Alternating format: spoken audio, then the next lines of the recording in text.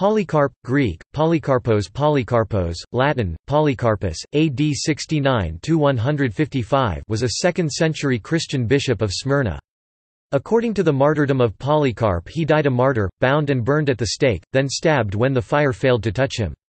Polycarp is regarded as a saint and church father in the Eastern Orthodox, Oriental Orthodox, Catholic, Anglican, and Lutheran churches.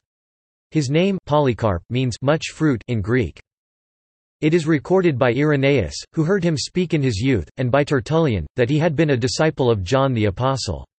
Saint Jerome wrote that Polycarp was a disciple of John and that John had ordained him bishop of Smyrna. The late tradition that expanded upon the martyrdom to link Polycarp in competition and contrast with John the Apostle who, though many people had tried to kill him, was not martyred but died of old age after being exiled to the island of Patmos, is embodied in the Coptic language fragmentary papyri, the Harris fragments, dating to the 3rd to 6th centuries. Frederick Weidmann, their editor, interprets the Harris fragments as Smyrnan hagiography addressing Smyrna-Ephesus church rivalries, which develops the association of Polycarp and John to a degree unwitnessed, so far as we know, either before or since. The fragments echo the martyrology, and diverge from it. With Clement of Rome and Ignatius of Antioch, Polycarp is regarded as one of 3 chief apostolic fathers. The sole surviving work attributed to his authorship is his letter to the Philippians. It is first recorded by Irenaeus of Lyons. Polycarp is the patron saint of Smyrna. Surviving writings and early accounts. The sole surviving work attributed to him is Polycarp's letter to the Philippians, a mosaic of references to the Greek scriptures.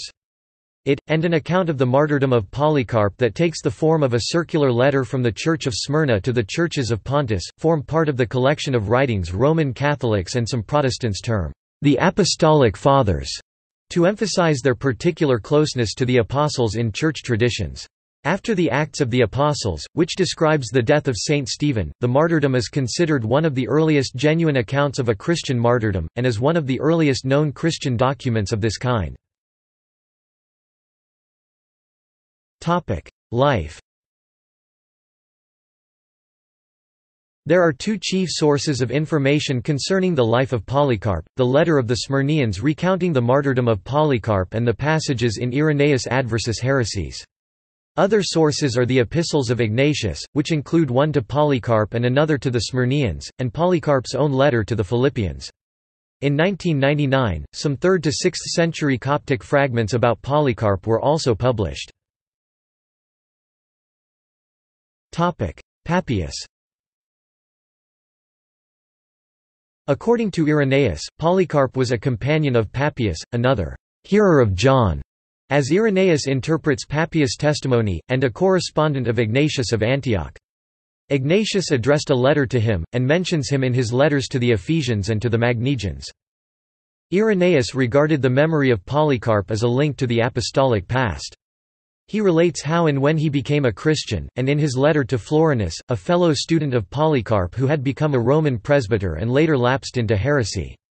Irenaeus stated that he saw and heard Polycarp personally in Lower Asia. Irenaeus wrote to Florinus, "I could tell you the place where the blessed Polycarp sat to preach the word of God. It is yet present to my mind with what gravity he everywhere came in and went out, what was the sanctity of his deportment, the majesty of his countenance, and what were his holy exhortations to the people. I seem to hear him now relate how he conversed with John and many others who had seen Jesus Christ, the words he had heard from their mouths. In particular, he heard the account of Polycarp's discussion with John and with others who had seen Jesus." Irenaeus also reports that Polycarp was converted to Christianity by apostles, was consecrated a bishop, and communicated with many who had seen Jesus. He repeatedly emphasizes the very great age of Polycarp. Polycarp kissed the chains of Ignatius when he passed by Smyrna on the road to Rome for his martyrdom. Visit to Anicetus. According to Irenaeus, during the time his fellow Syrian, Anicetus, was the bishop of Rome, in the 150s or 160, Polycarp visited Rome to discuss the differences that existed between Asia and Rome, with regard to certain things, and especially about the time of the Easter festivals. Irenaeus said that on certain things the two bishops speedily came to an understanding, while as to the time of Easter, each adhered to his own custom, without breaking off communion with the other. Polycarp followed the Eastern practice of celebrating the feast on the 14th of Nisan, the day of the Jewish Passover, regardless of what day of the week it fell on. Anicetus followed the Western practice of celebrating the feast on the first Sunday after the first full moon after the spring equinox, March 21. Anicetus—the Roman sources offering it as a mark of special honor—allowed Polycarp to celebrate the Eucharist in his own church. Date of martyrdom. In the martyrdom, Polycarp is recorded as saying on the day of his death, 86 years I have served him, and he has done me no wrong, which could indicate that he was then 86 years old or that he may have lived 86 years after his conversion. Polycarp goes on to say, "How then can I blaspheme my King and Saviour? You threaten me with a fire that burns for a season, and after a little while is quenched, but you are ignorant of the fire of everlasting punishment that is prepared for the wicked." Polycarp was burned at the stake and was pierced with a spear for refusing to burn incense to the Roman emperor. On his farewell, he said, "I bless you, Father, for judging me worthy of this hour, so that in the company of the martyrs I may share the cup of Christ." The date of Polycarp's death is in dispute. Eusebius dates it to the reign of Marcus Aurelius, c. 166–167. However, a post-Eusebian addition to the martyrdom of Polycarp dates his death to Saturday, February 23, in the proconsulship of Lucius Statius Quadratus, which works out to be 155 or 156. These earlier dates better fit the tradition of his association with Ignatius and John the Evangelist. However, the addition to the martyrdom cannot be considered reliable on only its own merits. Lightfoot would argue for the earlier date of Polycarp's death, with which Killen would strongly disagree. In addition, some have proposed a date in 177. However, the earlier date of 156 is generally accepted. Great Sabbath. Because the Smyrnaean letter known as the Martyrdom of Polycarp states that Polycarp was taken on the day of the Sabbath and killed on the Great Sabbath. Some believe that this is evidence that the Smyrnaeans under Polycarp observed the seventh-day Sabbath. William Cave wrote, "The Sabbath or Saturday, for so the word sabbatum is constantly used in the writings of the Fathers, when speaking of it as it relates to Christians, was held by them in great veneration, and especially in the eastern parts honored with all the public solemnities of religion.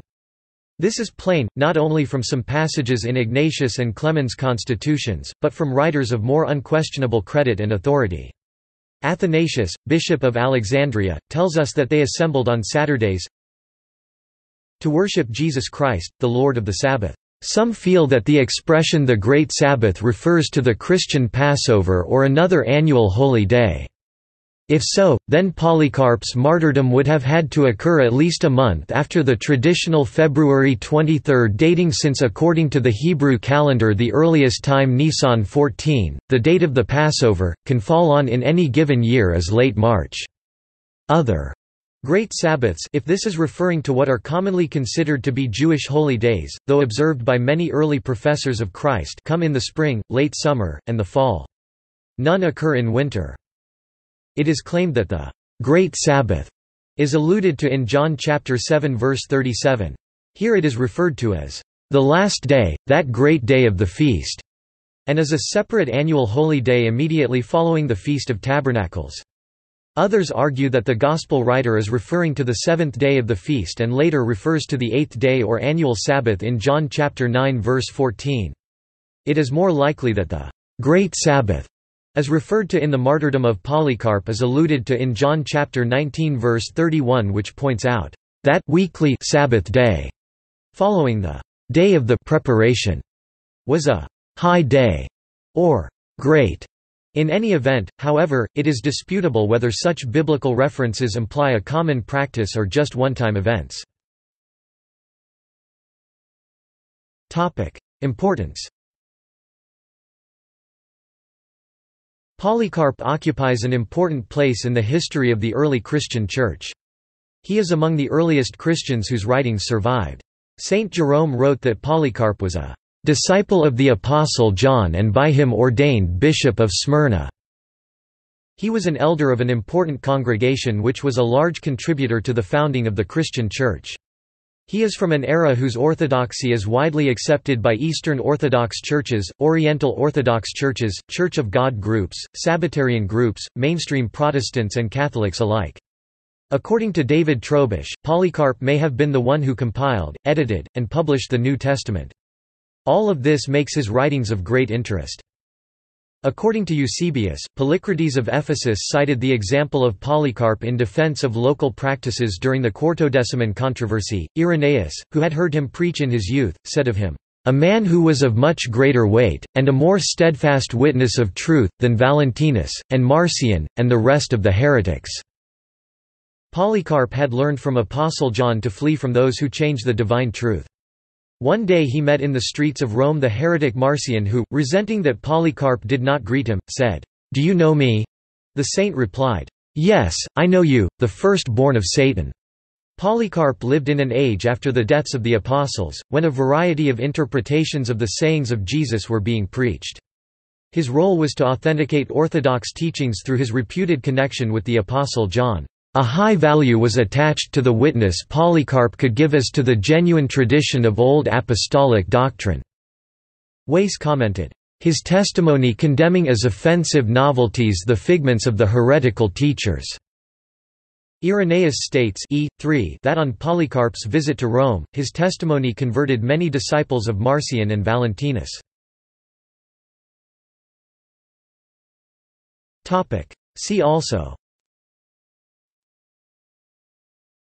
Christianity in the 1st century, Christianity in the 2nd century, Early centers of Christianity, Early Christianity, Ephesus, History of early Christianity, Ignatius of Antioch, List of Catholic saints, List of Christian martyrs, Quartodeciman. References. External links. Early Christian writings. Polycarp, text and introductions. Polycarp, The Apostolic Legacy. Paul N. Tobin, The Apostolic Succession, Polycarp and Clement, a skeptical assessment of inconsistencies in the tradition. The Martyrdom of Polycarp, the contemporary account of his death in the letter to the Smyrnians. The Golden Legend, Polycarp of Smyrna. Works by or about Polycarp at Internet Archive. Works by Polycarp at LibriVox, public domain audiobooks.